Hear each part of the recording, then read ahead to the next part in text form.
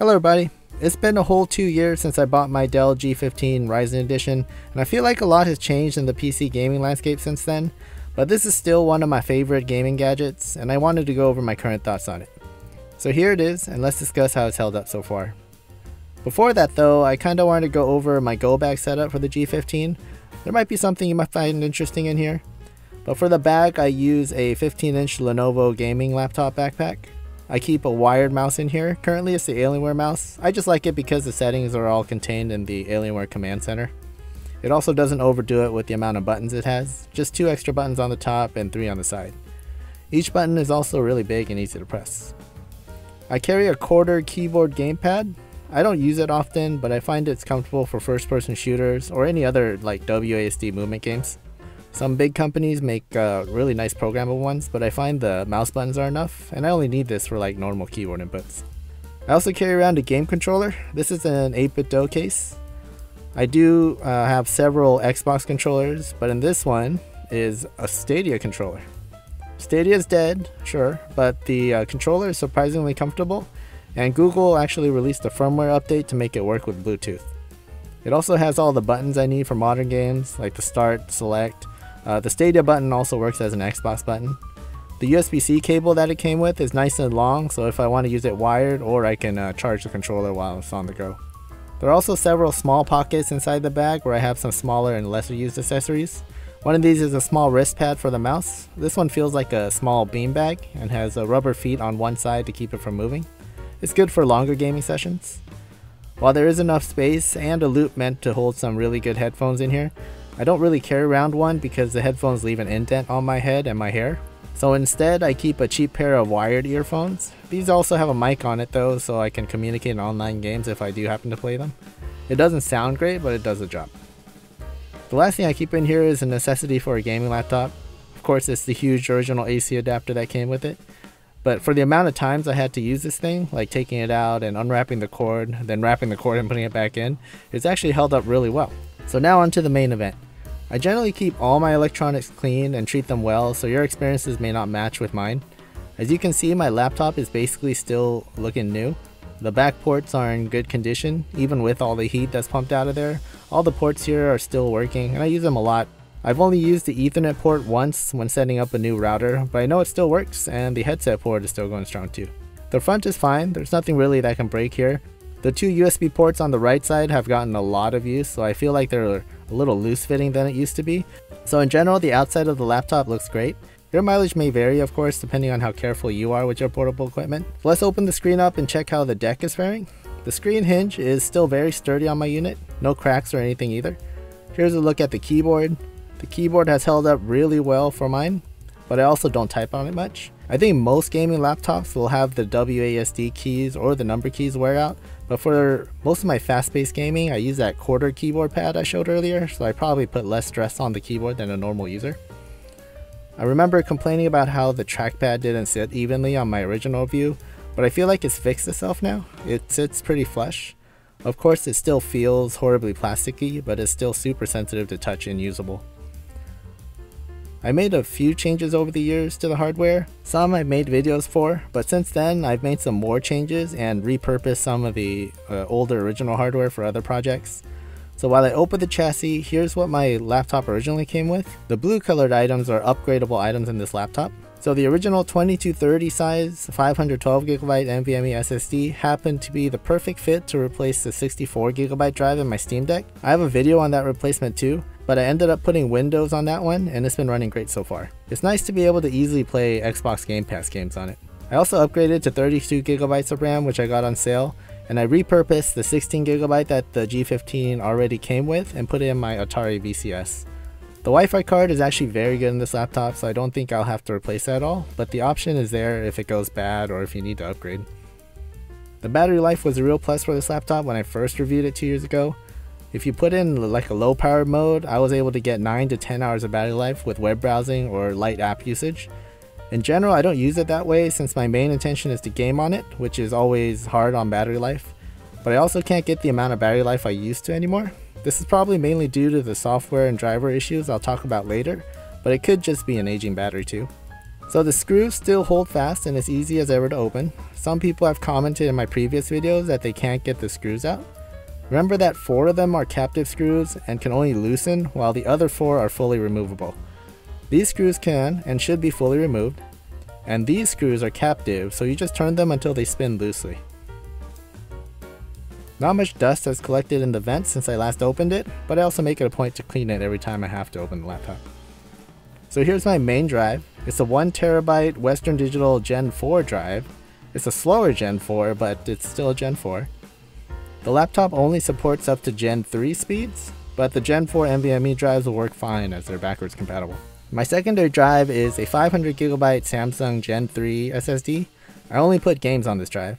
So here's my 32GB of DDR 3200MHz RAM. The timings on this one is CL22, so not as good as the previous 16GB I had, which was CL20. But the deal was too good to pass up for more memory when I got it. At the time I was using this as my primary video editor too, so more memory was potentially helpful. I've since moved on to using a MacBook as a video editor. I've noticed lately that the storage and memory prices are dropping very fast, so it might be a good time to upgrade if you've been putting it off. The hardware and upgradability side of this laptop hasn't disappointed me yet, and because of that, I know I'll still be using this laptop for years to come. So now comes the sore spot for me, at least since last year, and that's the software and driver support. So surprisingly, Dell has been supporting this laptop with updates, but it seems like every company these days involved in PC gaming are releasing broken stuff. The biggest gripe I have here is there's currently a problem with the brightness controls not working in Windows. This seems to be caused by the NVIDIA drivers and possibly in combination with Windows, because going back to a much older NVIDIA driver seems to make it work again.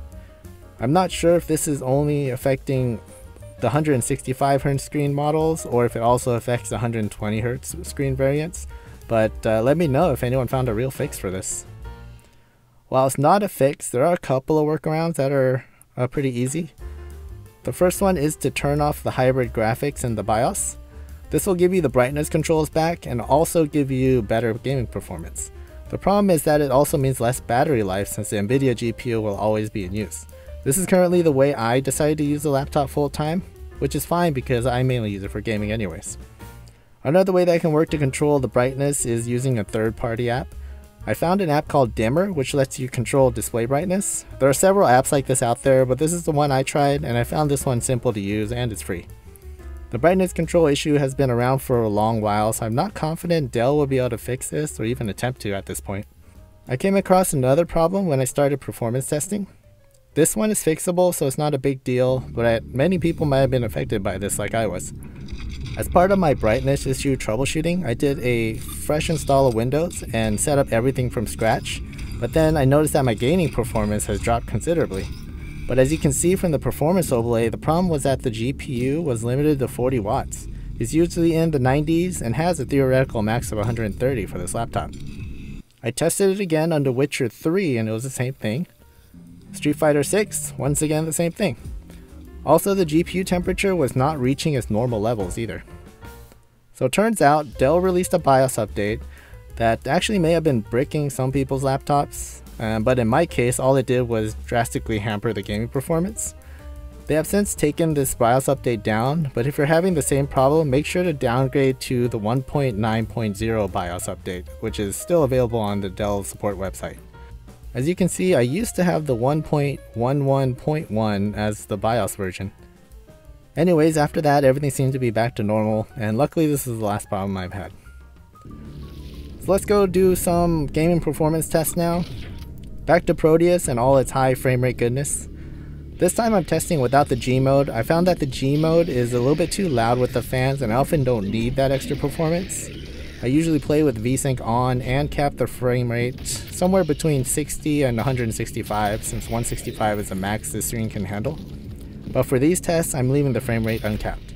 As you can see, it's usually around 120 to over 200 frames per second. The temps are still what people consider high, but like I always try to tell people, it's just the way Dell designed this to eke out as much performance as possible when everything's running at 100%. The CPU maxed out at 93 degrees, while the GPU maxed out at 86. I've already used this for 2 years with these temperatures, so I'm not that concerned it's going to cause a problem. Using an uncapped frame rate will usually make the temperatures higher in general than normal use.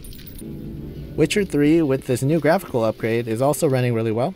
I found that the ray tracing mode is still a little bit too costly for a laptop's 3060, but if you don't mind playing at 30 to 40 frames per second, ray tracing will still work.